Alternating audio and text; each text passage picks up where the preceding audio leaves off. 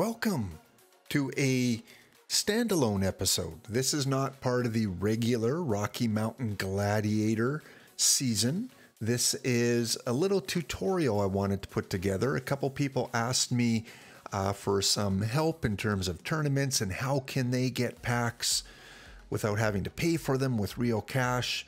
And I'll give you a few tips that I use, and feel free to use them, to copy them, and to build your lineup in tournaments to help get some of those free packs. If you're watching my regular series, you'll notice that I always seem to have packs that I open up. I don't buy them with real money. I get them from tournaments. I play iron tournaments. I play bronze tournaments, specifically the Ace of Bronze or the Ace of Iron. So I'm going to run through an Ace of Bronze tournament that finished recently, and I'll show you some of the tips and the lineup that I use to help achieve those packs. The great thing is that once you build the lineup, you can kind of just keep it and just keep spamming the tournaments, keep entering it tournament after tournament. And I find that out of every 10 tournaments, I will get packs in at least 3 out of every 10, which might not sound great, but it really is, because when you get first place, you get 10 standard packs. Second gets you 5. Third or fourth gets you 3. So if I'm getting 9 packs out of every 10 tournaments, or I'm getting 15 packs out of every 10 tournaments, that's pretty good. So this tournament here, I finished in the semifinals. I lost out, so I won 3 packs. We'll take a look at the lineup I had. We'll take a look at the finalist lineups, and we'll just see how they compare. Pitching wise, these are the guys that I use and I've used for a couple weeks now. Nip Winters, Larry Christensen, Slim Love, Aaron Harang, and Joe Gibbons in my 5-man rotation. In the bullpen, I run Wayne Twitchell as the stopper. I find a lot of teams use him. And then you see my middle relief, and I've got Bob Moncrief as my long reliever. It's good to have one long reliever, one stopper. Some teams will have all middle relief guys. You'll find too that the ERA of your pitchers tend to be really high. Don't expect a 2.5 or a 3.2 ERA. Nip Winters did really well this tournament, 5-1. Let's take a look at the winning team, the New York Knights. Notice their lineup compared to my lineup. You see some similarities? I do. Some differences. They do have Wayne Twitchell, but in a middle relief role. They're not specializing any of their bullpen guys. And they do run a 5-man rotation as well. Second place, the Sloths. Look at their lineup. Look at my lineup. A lot of similarities. They do not have Wayne Twitchell, but they have Nip Winters in the bullpen rather than as a starter. So you're not going to have every team exactly the same. And there may be some tournaments the Sloths come first. There may be some that they don't place at all. This time they came second, so they won 5 packs. Let's look at the hitters. These are the guys that I use that I find are successful. Joe Morgan leading off. Joe Morgan is a great leadoff guy. If you don't have him, go get him. What's he running for on the card shop right now? 200. You'll get that back very quickly. He is a must-have in your bronze ace tournaments. And put him in the leadoff. Otis, Amos Otis, really good speed. He hit 250 for me average-wise, but he had a few stolen bases. Where's his stolen bases? 4. Chipper Jones, a lot of teams will have Chipper Jones. Taffy Wright is, some teams have him, some don't. I like this guy.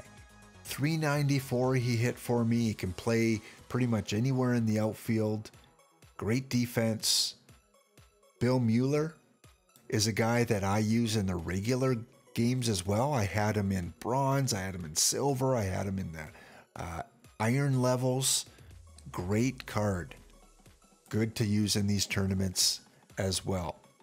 I do have a couple specialty players, which might be a little tougher to get. L Dark, I really like. He hit 394 in this tournament.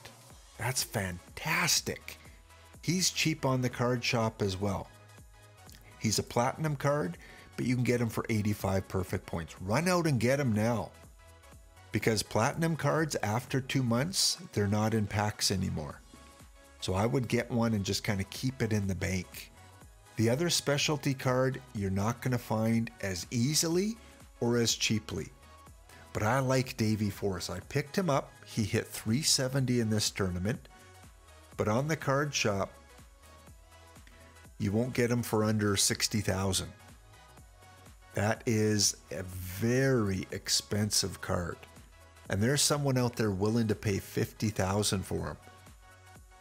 So there's another user that sees the value and they're likely wanting him to use him in these tournaments. There are many other shortstops you can use. Frank Mantilla is another really good card that you can use at shortstop. In fact, you can use him all throughout your lineup. A lot of teams will have him as well.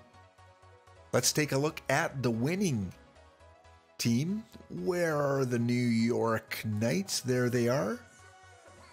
Compare these guys to my guys. A lot of similarities. Both of us have Joe Morgan hitting leadoff against the righties. Let's look at the Sloths that came second. Look at those similarities. Both of us have Morgan and Otis first and second. Both of us have Petway and Kendall as the tandem catchers. So you're going to find that when you enter these tournaments, you're going to find a lot of teams with similar players. They kind of copy each other. And why not? Enter a tournament. Even if you don't win, go back to the tournament after. You can do that. And check out how the winning teams did. And if you don't know how to check out your results, it's pretty easy. Click on Show Traditional Tournaments. Click on Your Tournaments. Go to whatever tournament was. In this case, it's a bronze tournament. And all the tournaments you have participated in should be there. You can see all the ace of bronze that I've played in. And about 3 out of 10, I will earn some packs. Once again, you're allowed to enter 3 of these. So when you go to your main menu, 3 tournaments, 2 perfect tournaments, click on Show Traditional, go to bronze or lower, look for ace of bronze, and click sign up. It's as easy as that. Once you do that, wait for it to finish out, go back and check out how you did, and go and enter into it and see how all the other teams did. So I'll just randomly pick one here. We'll go into examine. And once it loads up, you can click on the results. Here I came, I lost out in the quarterfinal, so I didn't quite make the pack round, but I won the first 2 rounds. Trash Pandas, they were the winning team. Let's take a look at Rocket City. There we go. Familiar names compared to what I ran. Look at their hitters. Rocket City. Familiar names. Yes, a few different players, but it's all hit and miss. All 32 teams could run the exact same lineup, and you're going to have different winners at different times. But if you have similar players to these teams, there will be the odd time the random talent generator will kick in and you will come out victorious and you will be that team on top and get the 10 free packs. Hope that helped, guys. If you want me to do a silver or an iron tournament as well. I can kind of show you who the players are there that you can have some success with. Otherwise, try them out, experiment, see what works. Look at other teams, see what they use. Please leave a like. If you haven't subscribed yet, what are you waiting for? Hit that subscribe button and ring that bell for future notifications. Thanks for tuning in. Check out my regular series as well. Currently, our Gladiators are in the gold division, trying to make the playoffs. Come cheer us on. We'll see you guys in the next episode. Thanks for tuning in. It is a great day for baseball. Even if it's tournament baseball, it's a great day. We'll see you guys next episode.